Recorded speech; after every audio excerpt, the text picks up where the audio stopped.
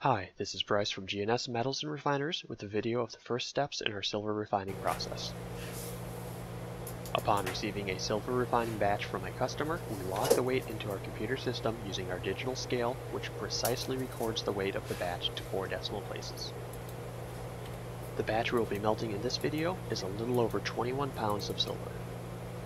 With the push of a button, the weight is recorded in our system, and the computer generates a refining order number and prints out 2 labels, one of which we will affix to the refining container to enable us to track the batch throughout our entire process.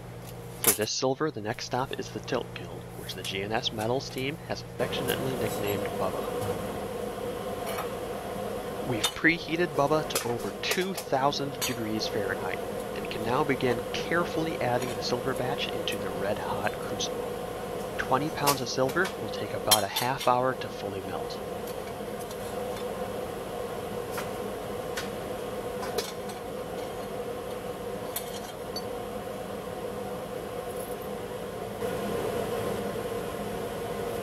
To ensure full homogenization of the silver for our assay sample, we stir the molten silver several times before we take the sample with the glass vacuum tube. Ensuring the silver is homogenized is a critical step in taking an accurate sample.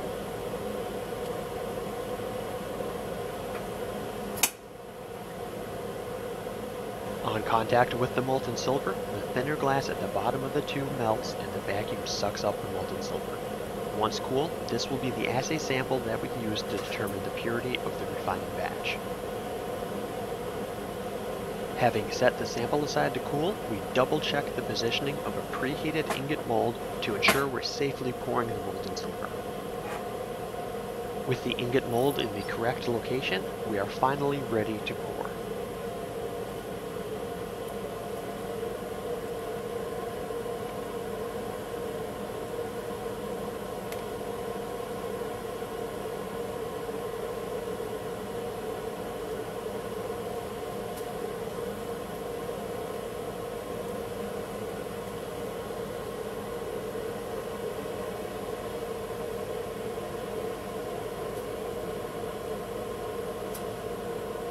At over 2,000 degrees Fahrenheit, this silver is red hot, and it will need some time to cool down and solidify before it can be safely removed from the mold.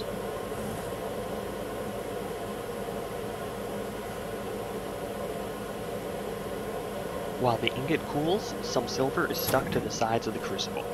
We'll loosen this with a purpose-built steel tool while the crucible is still hot enough to make recovery easy.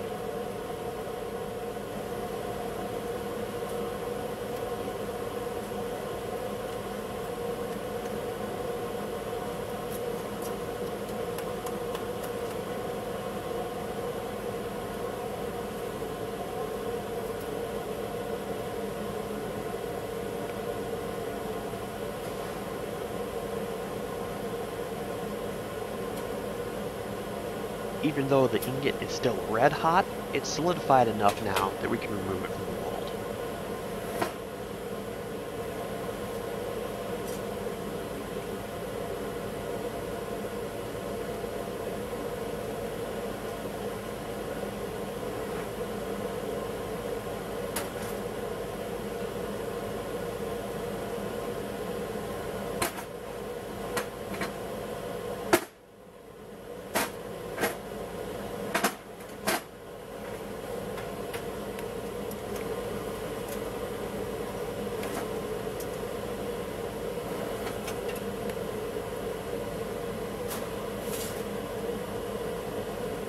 Now that it's empty again, the ingot mold provides the perfect place to deposit the recovered silver that we loosened from the sides of the crucible.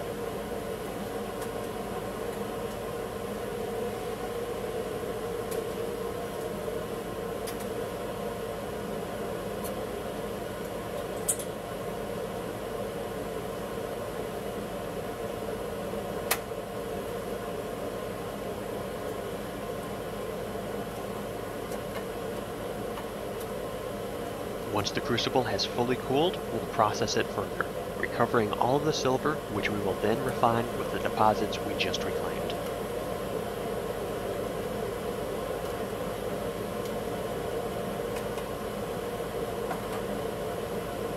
Once all of the silver has been recovered and is cooled, we will weigh it and settle the refining batch based on the results from that assayed sample. We'll store the ingot for now.